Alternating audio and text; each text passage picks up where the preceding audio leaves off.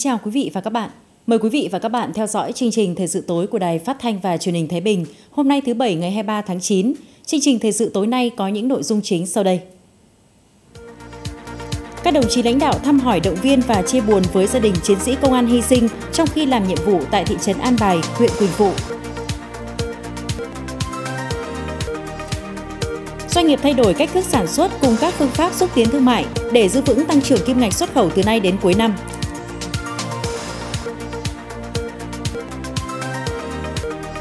Công an tỉnh Thái Bình bắt giữ 2 đối tượng về hành vi tàng trữ trái phép chất ma túy.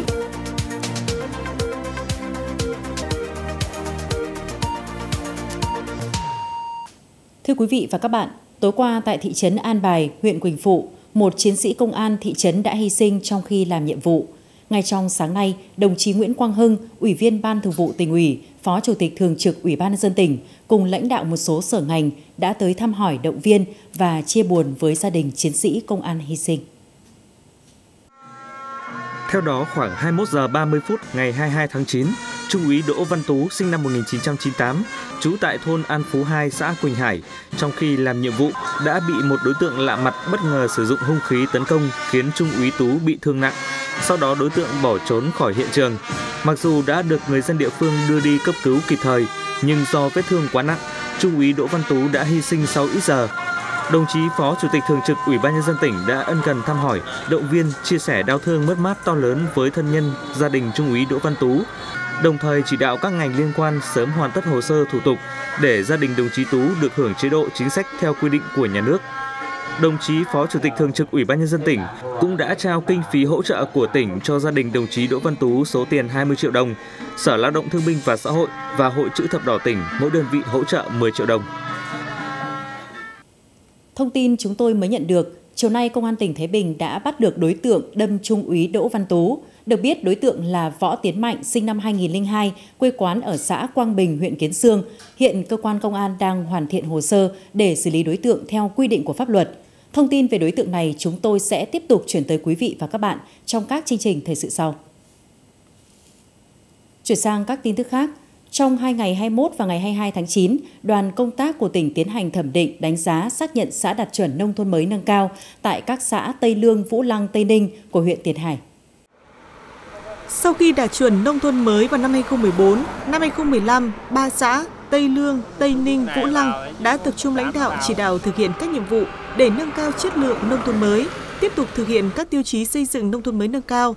Qua khảo sát kiểm tra thực tế, đoàn thẩm định đã ghi nhận đánh giá cao sự nỗ lực của các địa phương trong việc thực hiện các tiêu chí xây dựng nông thôn mới nâng cao, đồng thời phân tích kết quả thực hiện từng tiêu chí. Đoàn thẩm định thống nhất các xã Tây Lương, Tây Ninh, Vũ Lăng đã cơ bản hoàn thành 19 trên 19 tiêu chí nông thôn mới nâng cao, đủ điều kiện trình Ủy ban nhân dân tỉnh xem xét ra quyết định công nhận xã đạt chuẩn nông thôn mới nâng cao năm 2013. Xã Tự Tân, huyện Vũ Thư vừa ra mắt mô hình chính quyền thân thiện vì nhân dân phục vụ.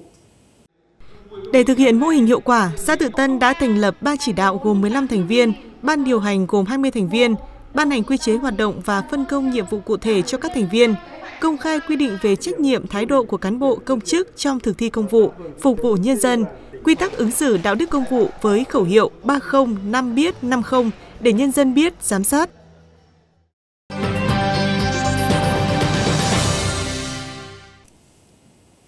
Các tin trong lĩnh vực kinh tế sẽ tiếp tục chương trình.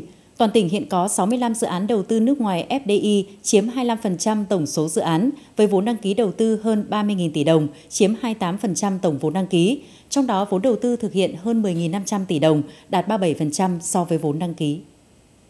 Từ đầu năm đến nay, giá trị sản xuất công nghiệp của các doanh nghiệp trong khu kinh tế Thái Bình và 7 khu công nghiệp đạt hơn 55.000 tỷ đồng, tăng trên 10% so với cùng kỳ năm trước và đạt 78% kế hoạch năm. Trong đó, giá trị sản xuất công nghiệp của các doanh nghiệp FDI đạt hơn 14.500 tỷ đồng, tăng 14% so với cùng kỳ năm trước. Các doanh nghiệp FDI thu hút hơn 75.000 lao động làm việc ổn định trong các doanh nghiệp. Số lao động tham gia bảo hiểm xã hội bằng 93% tổng số lao động được sử dụng. Thu nhập bình quân người lao động đạt 6,1 triệu đồng một người một tháng.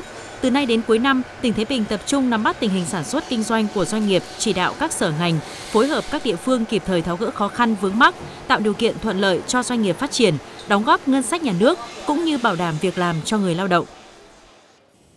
Từ đầu năm đến nay, huyện Kiến Xương triển khai thực hiện nhiều biện pháp, quyết tâm hoàn thành cao nhất các chỉ tiêu kinh tế xã hội đã đề ra. Tổng giá trị sản xuất 9 tháng ước đạt gần 10.000 tỷ đồng, tăng trên 6% so với cùng kỳ, bằng 67,9% kế hoạch năm. Trong đó, giá trị sản xuất nông lâm thủy sản đạt trên 2.100 tỷ đồng, tăng 2,46%, công nghiệp xây dựng cơ bản đạt trên 5.200 tỷ đồng, tăng 7,11%, thương mại dịch vụ đạt gần 2.600 tỷ đồng, tăng 7,13% so với cùng kỳ. 3 tháng cuối năm, huyện Kiến Xương tiếp tục tập trung chỉ đạo thực hiện tốt các đề án, kế hoạch sản xuất nông nghiệp, tạo mọi điều kiện thuận lợi cho các doanh nghiệp đầu tư phát triển sản xuất kinh doanh, đẩy mạnh xây dựng các cụm công nghiệp, thu hút các nhà đầu tư về địa bàn. Toàn huyện phấn đấu năm 2023, tổng giá trị sản xuất tăng từ 10% trở lên so với năm 2022, tổng kim ngạch xuất khẩu đạt 120 triệu đô la Mỹ trở lên. Thưa quý vị và các bạn, thay đổi cách thức sản xuất cùng các phương pháp xúc tiến thương mại, đây là những giải pháp được kỳ vọng sẽ mang lại hiệu quả nhất định, tạo tiền đề để các doanh nghiệp giữ vững tăng trưởng kim ngạch xuất khẩu từ nay đến cuối năm. Hoạt động xuất khẩu trong hơn 8 tháng qua đã có những tín hiệu tích cực, nhờ các giải pháp đồng bộ được triển khai mạnh mẽ từ các chính sách tháo gỡ khó khăn, hỗ trợ sản xuất, đến xúc tiến thương mại cũng như mở rộng thị trường. Tuy nhiên, tính chung 8 tháng năm 2023, tổng kim ngạch xuất nhập khẩu hàng hóa của tỉnh cũng chỉ đạt trên 3 tỷ đô la Mỹ, giảm 6,1% so với cùng kỳ. Nó rất là khó khăn, thậm chí cái khó khăn này nó còn kéo dài từ giờ đến cuối năm, thậm chí sang đầu năm nữa. Và chúng tôi cũng đã cố gắng làm sao tiếp cận được những khách hàng cũ, tôi nói trước khi mà sau Covid tôi nói lại. Còn từ giờ đến cuối năm là chúng tôi đang cố gắng hết sức làm sao để mà lấy được những nguồn hàng tốt nhất để cho đảm bảo được đời sống cho người lao động. Số liệu từ Sở Công Thương cho thấy, tính từ đầu năm, kim ngạch xuất khẩu các ngành hàng chủ lực như dệt may, da giày, đồ gỗ có mức sụt giảm nhiều nhất, trong khi nhiều thị trường xuất khẩu lớn và tiềm năng của tỉnh như EU, Hoa Kỳ, Canada lại đang thay đổi về chính sách thương mại. Quy định về hàng hóa nhập khẩu đòi hỏi doanh nghiệp xuất khẩu phải có những giải pháp thích ứng. Mục tiêu cho các tháng còn lại thì chúng tôi tập trung mở rộng các khách hàng, đầu tư nâng cấp máy móc thiết bị hiện đại, cắt giảm chi phí sản xuất, hướng tới quy trình sản xuất tinh, gọn, hiệu quả. Dệt may vẫn là ngành xuất khẩu chiếm ưu thế của tỉnh, với 85% năng lực sản xuất của dệt may dành cho xuất khẩu. Vì vậy, thông tin thị trường là rất quan trọng với doanh nghiệp. Từ thực tế biến động thị trường, nhiều doanh nghiệp ngành dệt may đã có điều chỉnh chiến lược xuất khẩu như tìm kiếm cơ hội ở thị trường mới hay nâng cao chất lượng sản phẩm. Chúng tôi tập trung vào thị trường xuất khẩu thì hiện nay là tỷ giá đô nó cũng cao nên là có tác động, tức là có lợi cho doanh nghiệp xuất khẩu. Từ giờ đến cuối năm thì chúng tôi sẽ tập trung vào cái mảng xuất khẩu này. Thị trường chính ngành xuất khẩu sợi của chúng tôi thì vẫn là ở Trung Quốc và hiện nay chúng tôi đang muốn mở rộng sang các thị trường là Thái Lan, Nam Mỹ. Kim ngạch xuất khẩu hơn 8 tháng qua tuy chưa như kỳ vọng, nhưng trong bối cảnh khó khăn, việc giữ được tăng trưởng xuất khẩu là nỗ lực rất lớn, cho thấy các giải pháp của doanh nghiệp đã mang lại hiệu quả nhất định. Thưa quý vị và các bạn, nhờ xác định đúng thế mạnh đặc trưng của từng địa phương, chương trình Mỗi xã một sản phẩm ô cốp của tỉnh Thái Bình có sự phát triển mạnh mẽ. Nhiều sản phẩm ô cốp đạt chứng nhận 3 sao, 4 sao của các hợp tác xã, hộ kinh doanh cá thể đã tìm được lối đi riêng, chuyên nghiệp và ổn định hơn. Từ đó nâng cao thu nhập, thúc đẩy kinh tế nông thôn phát triển, ghi nhận tại huyện Tiền Hải. Đây là cơ sở sản xuất nước mắm lớn nhất của xã Nam Hải, với hơn 50.000 lít được xuất bán mỗi năm. Từ khi được chứng nhận ô cốp 3 sao, không còn tình trạng bán theo can tại các chợ quê, mà giờ đây sản phẩm đã được gắn nhãn mác, logo, bày bán ở siêu thị và cả sàn thương mại điện tử. Vì thế đông đảo người tiêu dùng biết đến sản phẩm của cơ sở. Từ ngày mà mình có cái ô cốp bây giờ thì nó có ra thị trường, nó quảng bá nó có rộng hơn, bởi người nó ăn này, người ta ăn nó có cái thương hiệu của mình thì người ta lại gọi về cho mình thì nó có vượt lên một chút so với trước. Xong thì mỗi tháng bán được vài 3.000 lít. Từ khi trứng, vịt biển được công nhận sản phẩm ô cốp 4 sao, giá trị sản phẩm của Hợp tác xã chăn nuôi tổng hợp Đông Xuyên được nâng cao, thương hiệu có chỗ đứng trên thị trường trong và ngoài tỉnh. Năm ngoái, Hợp tác xã đưa ra thị trường 180 vạn quả trứng và 7 vạn con vịt thương phẩm. Hợp tác xã đang tiếp tục phát triển thành viên, mở rộng quy mô chăn nuôi, phấn đấu đưa sản phẩm trứng, vịt biển ra thị trường gấp 1,5 lần so với năm ngoái. Hiện nay chúng tôi đã có các cái sàn thương mại điện tử và các cái kênh bán hàng được nhiều đơn vị quan tâm đến. Vì thế cho nên chúng tôi đang trong cái giai đoạn mở rộng thêm các cái mô hình chăn nuôi theo quy trình của hợp tác xã và đã xây dựng cái phương án mở rộng các cái mô hình ra các cái xã bạn và thậm chí cả ra huyện bạn để có đủ cái sản lượng bán hàng ngày. Huyện Tiền Hải hiện có 12 sản phẩm đạt chuẩn ô cốp. Để nâng cao giá trị sản phẩm, huyện phối hợp với các sở ngành hỗ trợ hoàn thiện các sản phẩm theo hướng nâng cao chất lượng và hoàn thiện bao bì, mẫu mã, quy trình sản xuất, đồng thời xúc tiến thương mại, phát triển thị trường, mở ra những cơ hội mới cho nông sản địa phương. Ngoài cái chính sách hỗ trợ của tỉnh thì vừa qua là huyện đã trình Hội đồng nhân dân huyện ban hành một cái cơ chế chính sách hỗ trợ cho các cái chủ thể là 80 triệu đồng để làm cái thực hiện cái đơn vị tư vấn đối với lại các sản phẩm ô cốp, để mong rằng các cái sản phẩm được sản xuất trên địa bàn huyện Tiền Hải sẽ nhanh chóng tiếp cận được với thị trường. Tham gia chương trình ô cốp, các sản vật của huyện Tiền Hải ngày càng được nâng tầm giá trị, góp phần thúc đẩy phát triển kinh tế ở mỗi vùng quê nông thôn mới theo hướng bền vững và hiệu quả.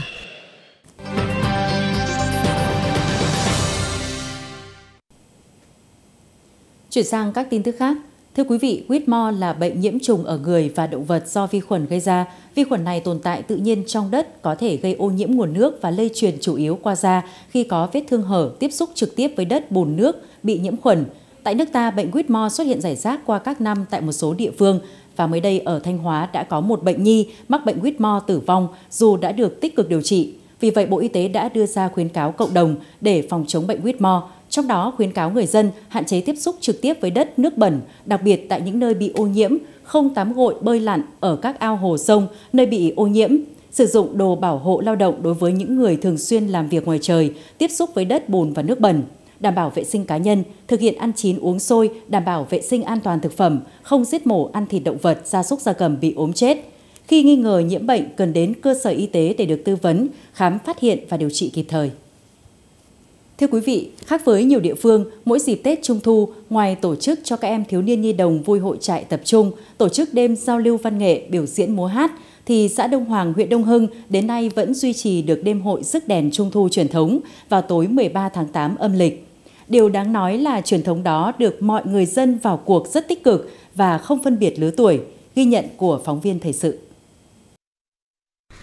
Từ nhiều ngày nay, ông Sơn tự thiết kế làm lồng đèn phục vụ cho đêm hội rước đèn Trung Thu của xã. Với ông, việc làm này đã rất quen thuộc vào mỗi dịp Tết Trung Thu. Ông mong muốn làm sao để giúp các cháu thiếu nhi có một Tết Trung Thu vui vẻ nhưng vẫn giữ được truyền thống đúng nghĩa. Thì chúng tôi đã tổ chức làm một số mô hình. Thì đây là cái đèn kéo quân. Trên cơ sở coi như thế là cái đèn cổ. Và ở phía trong là nó có các cái tang để coi như quay các cái quân chạy. Thế thì Tết Trung Thu năm nay để cho các cháu phấn khởi và động viên các cháu tiếp tục học tập. Là hoạt động văn hóa truyền thống, Tết Trung Thu không chỉ có ý nghĩa với các cháu thiếu niên nhi đồng, Tết Trung Thu còn gợi nhớ ký ức tuổi thơ của mỗi người đã từng trải qua. Nên nhiều bậc phụ huynh, nhiều người dân cũng đều háo hức về ngày này. Đặc biệt có những người xa quê mỗi dịp Trung Thu đều dành thời gian và có kinh phí ủng hộ địa phương tổ chức Tết Trung Thu chu đáo cho các cháu thiếu niên nhi đồng. Thì với truyền thống đêm rước đèn của xã Đông Hoàng thì cũng đã có hàng vài chục năm nay. Đặc biệt là các mô hình như đèn ông sao, trước đây là làm bằng tre, phất bằng giấy vô luyê. Bây giờ thời đại 4.0 thì những cái vật liệu đó thì được thay thế bằng các cái vật liệu khác. Tuy nhiên thì cái nét truyền thống thì vẫn được giữ gìn. Hôm nay em rất vui khi được cho các anh chị lắp ra mô hình máy bay, và em rất vui khi được đi rước đèn Trung Thu quanh xã Đông Hoàng. Không khí chuẩn bị cho Tết Trung Thu ở xã Đông Hoàng đang rất náo nức. Các thôn của xã sẽ chuẩn bị khoảng 30 mô hình lấy cảm hứng từ những nhân vật trong câu chuyện cổ tích và các linh vật. Đến ngày 13 tháng 8 âm lịch sẽ hoàn thiện để tham gia đêm hội rước đèn Trung Thu vòng quanh xã. Hồi 21 giờ 20 phút ngày 20 tháng 9 năm 2023 tại khu vực ngã tư Thiên Trường, phường Trần Lãm, thành phố Thái Bình, Phòng Cảnh sát điều tra tội phạm về ma túy Công an tỉnh bắt quả tang Nguyễn Mạnh Hà sinh năm 1974, trú tại tổ 9 phường Bồ Xuyên, thành phố Thái Bình và Trần Thị Hương sinh năm 1985, trú tại xã Vũ Lễ, huyện Kiến Xương về hành vi tàng trữ trái phép chất ma túy. Khám xét khẩn cấp trên người Hà, lực lượng công an thu giữ 3,5.546 gam MDMA, 0,8.280 gam ketamine, một điện thoại di động, 5,5 triệu đồng và một xe mô tô. Quá trình đấu tranh, Hà khai nhận mua ma túy từ Ninh Bình mang về Thái Bình để bán cho các đối tượng trên địa bàn huyện Kiến Xương, Tiền Hải, Thái Thụy. Khám xét khẩn cấp nơi ở của Hà tại tổ 9 phường Bồ Xuyên, thành phố Thái Bình, lực lượng công an thu giữ 186 viên nén màu xanh, 13 viên nén màu cam, 12,231 gam ketamine. Khám xét nơi thuê trọ của Hà tại tổ 4 phường Hoàng Diệu, thành phố Thái Bình, lực lượng công an thu giữ 1 cân điện tử, 1 bình sử dụng ma túy đá và nhiều túi ni lông nhỏ. Hà là đối tượng nghiện ma túy có 2 tiền án về tội tàng trữ, mua bán trái phép chất ma túy. Cơ quan cảnh sát điều tra đang tiếp tục mở rộng điều tra vụ án, xử lý các đối tượng theo quy định của pháp luật. Thưa quý vị và các bạn, mặc dù đưa ra mức lãi suất cắt cổ bị pháp luật nghiêm cấm, song hiện nay hoạt động tín dụng đen vẫn tiềm ẩn nhiều diễn biến phức tạp. Nguyên nhân chủ yếu là do một bộ phận người dân có nhu cầu vay vốn không cần thế chấp tài sản. Đây là nguy cơ rất lớn ảnh hưởng đến tình hình an ninh chính trị, trật tự an toàn xã hội, cần phải có biện pháp phòng ngừa, phản ánh tại huyện Thái Thụy. Xã Dương Hồng Thủy từng có đối tượng bị khởi tố do cho vay với lãi suất cao. Có nhiều bị hại là công nhân, lao động nghèo trong và ngoài xã. Còn hiện tại, địa phương này đang có một số người dân liên quan đến tín dụng đen, vay vốn với lãi suất cao. Thậm chí có người còn đang đứng trước nguy cơ bị siết nợ tài sản nhà đất. Hiện nay là cái hiện tượng mà các cái tờ rơi cho vay tiền vay nóng, mà kể cả trên hệ thống mạng xã hội là cho vay bằng căn cước công dân hoặc hộ chiếu hộ khẩu, thì đây là một cái hiện tượng đang về với các cái khu vực nông thôn như địa phương xã Dương Hồng Thủy và đặc biệt là thôn Vị Thủy. Giữa thôn với ban công an xã cũng đã nắm bắt được một số đối tượng đang có cái hiện tượng biểu hiện là vấn đề vay lãi suất cao. Vay của những cái đối tượng tín dụng đen này thì thường là một là cái tài chính kinh tế người ta có hạn, hai là khó khả năng để chi trả. Từ đó dẫn đến cái việc là có thể là thực hiện những hành vi vi phạm để có cái tiền để trả nợ, hoặc là nếu như trong trường hợp mà không trả nợ được thì sẽ bị những cái đối tượng hoạt động tín dụng đen đến nhà đòi nợ, gây mất an ninh trật tự cũng như ảnh hưởng xấu đến cái tình hình an ninh trật tự địa phương. Thời gian qua, hoạt động cho vay tín dụng đen vẫn phát triển nhờ khả năng tiếp cận dễ dàng, thủ tục đơn giản, không cần tài sản thế chấp, linh hoạt về thời điểm, số tiền, kỳ hạn. Trên thực tế, tín dụng đen nhắm đến các đối tượng chính là lao động nghèo, những người có nhu cầu cấp bách về tiền vốn buộc phải tìm đến tín dụng đen mà không nghĩ tới hậu quả, hoặc có nghĩ tới nhưng bất chấp. Một trong những cái mà tiếp tay cho đấy là những người dân là ham chơi, chơi bời rồi đến lúc dẫn đến nợ nần. Và cái số tiền sử dụng vay vào mục đích không chính đáng, cho nên là mới tìm đến những cái chỗ mà tín dụng vay tín dụng đen. Và từ cái vấn đề đấy thì để mà có cơ hội trả thì nó rất là khó. Đã không có khả năng chi trả, dẫn đến cái vấn đề hệ lụy của nó là sẽ đòi nợ thuê, rồi gây thương tích. Từ đầu năm đến nay, Công an huyện Thái Thụy đã khởi tố 5 vụ án với 5 đối tượng vi phạm pháp luật về hoạt động tín dụng. Tuy nhiên, đây chỉ là con số khiêm tốn so với những diễn biến ngầm của các đối tượng có hoạt động tín dụng đen trong cộng đồng. Do đó, chính mỗi gia đình cần có biện pháp giám sát người thân tốt hơn để tránh sa vào cạm bẫy của hoạt động tín dụng đen. Và thông tin vừa rồi cũng đã kết thúc chương trình Thời sự tối nay của Đài Phát thanh và Truyền hình Thái Bình. Quý vị và các bạn có thể xem lại chương trình thời sự trên trang thông tin điện tử thaibingtv.vn, trên ứng dụng TBTV Go, VTV Go hoặc trên trang fanpage và YouTube của Đài Phát thanh và Truyền hình Thái Bình. Cảm ơn sự quan tâm theo dõi của quý vị và các bạn.